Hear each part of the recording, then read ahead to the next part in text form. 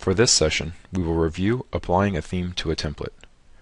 To edit templates and design elements, we must first be logged in as an admin.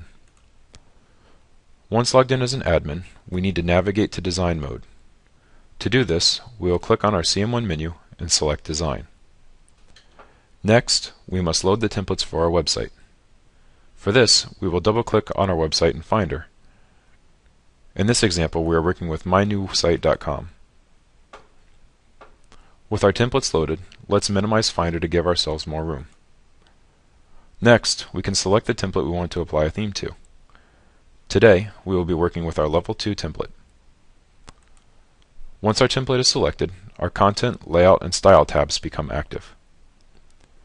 To apply a theme, we will click on our Style tab. Once on our Style tab, we will click the button to select a theme to open up our theme tray. Each theme is shown with the image given to it in our Themes folder. For this website, we want to apply our Bright Voyage theme to our Level 2 template. First, select the theme. Next, click Save to apply the changes.